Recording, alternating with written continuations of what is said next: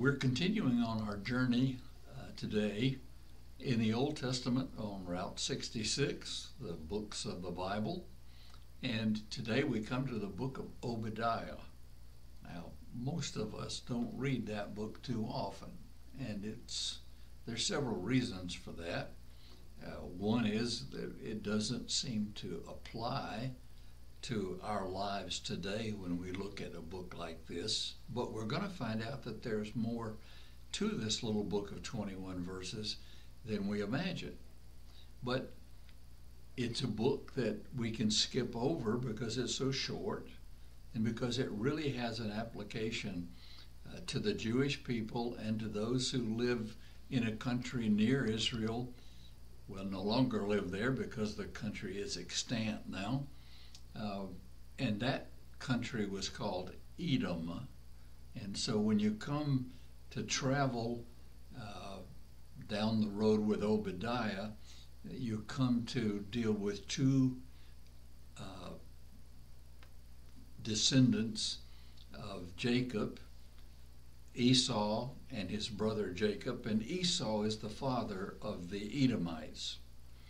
If you read the rest of the Old Testament, when you come to 1 Kings 18, you'll find that Obadiah met with Elijah and was a part of his responsibility to call the prophets of Baal to Mount Carmel, where Elijah had that famous encounter with them, and God sent down fire from heaven to burn up the sacrifice that the people of Israel brought, and Elijah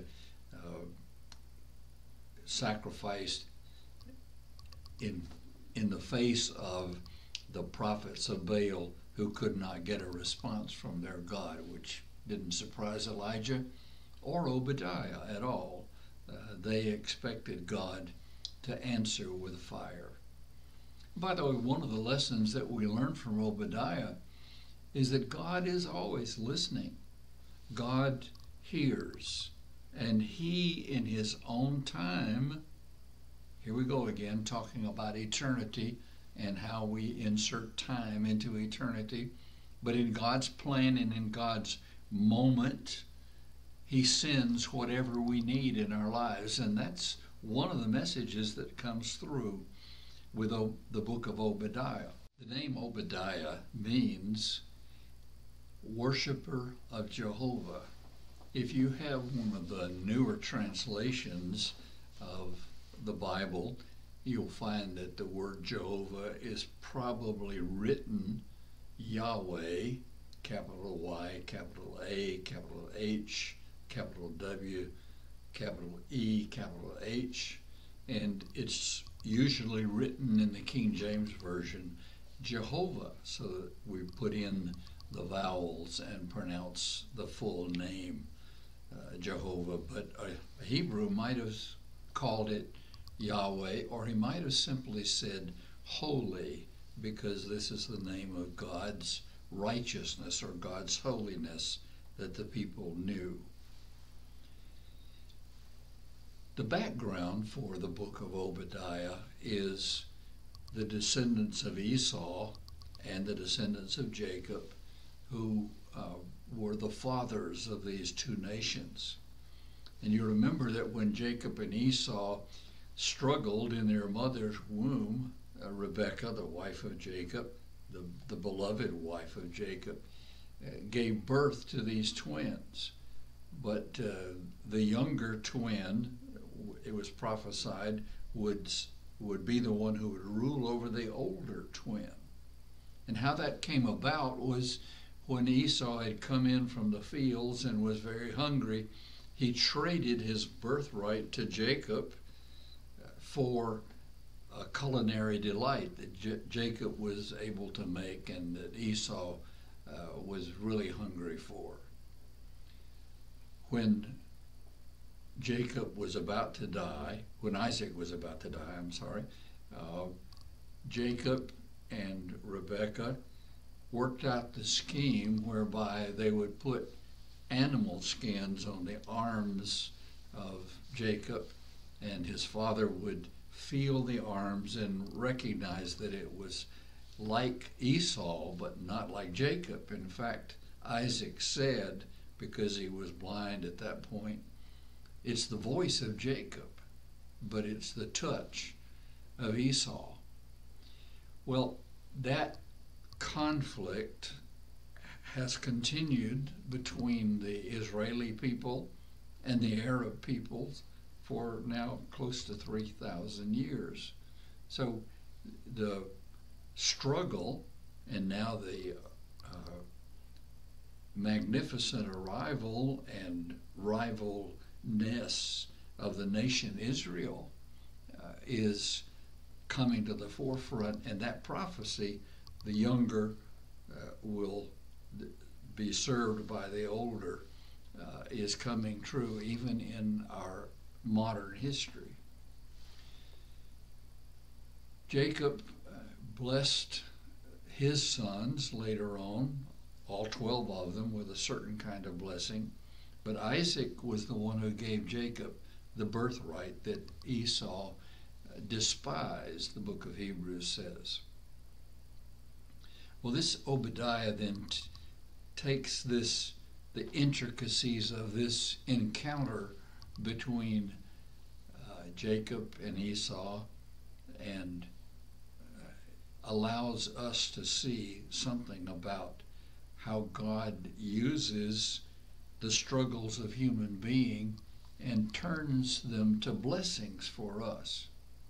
So when you read the first 9 verses of the book of Obadiah, you'll find that it's all about the judgment of Edom, the country that now is no longer there, but these are the descendants of Esau. They were eventually destroyed by Babylon, and now they're no longer extant in history as we know it. Verses 10 to 14 tell us about Edom's violation. There were 2 things that the prophet mentions in particular.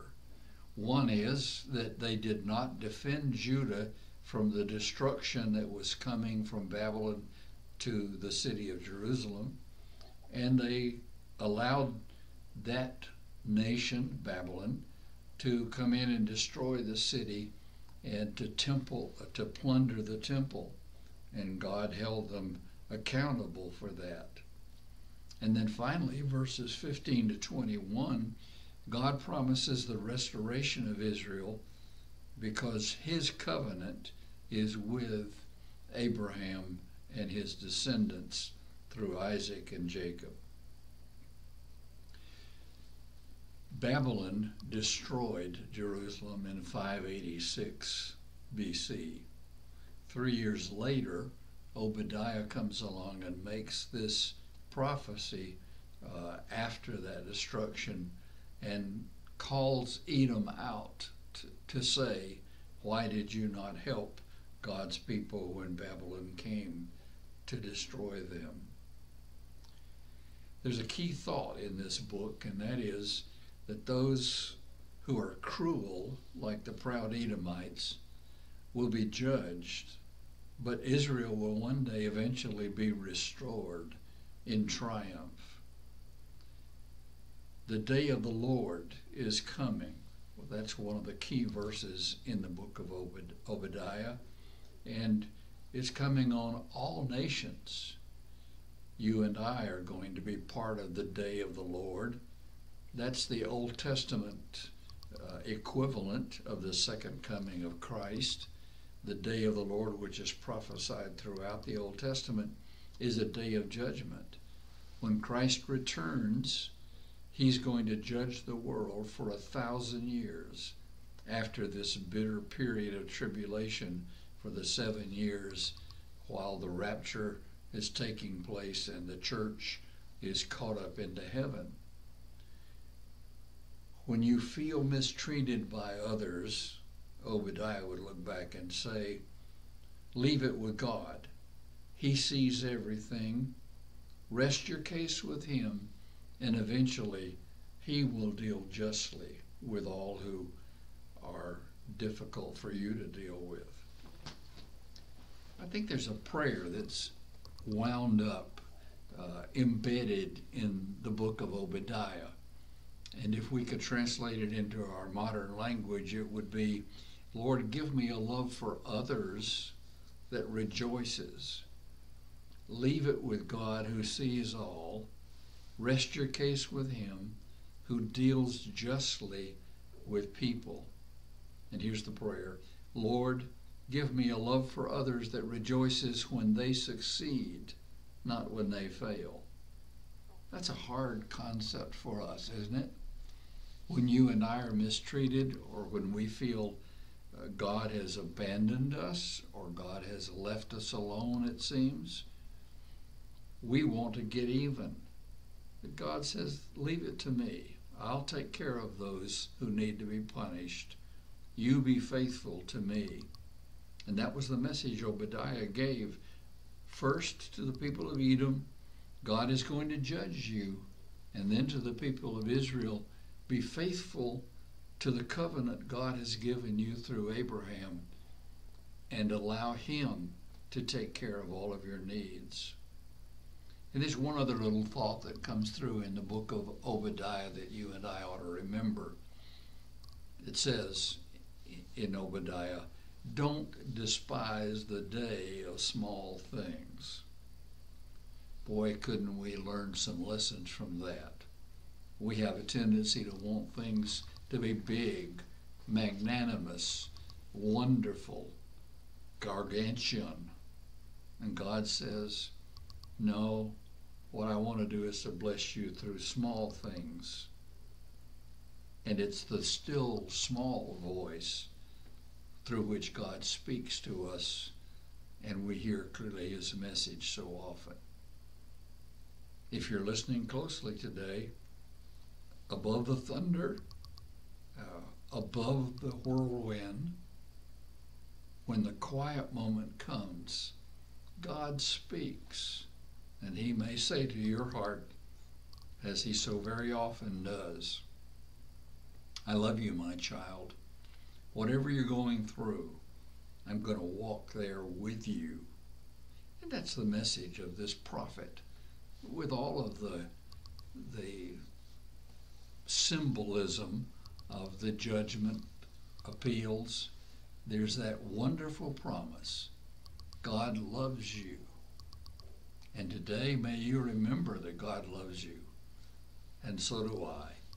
I'm so glad that we can share together the wonderful truth of God's Word. God bless you today.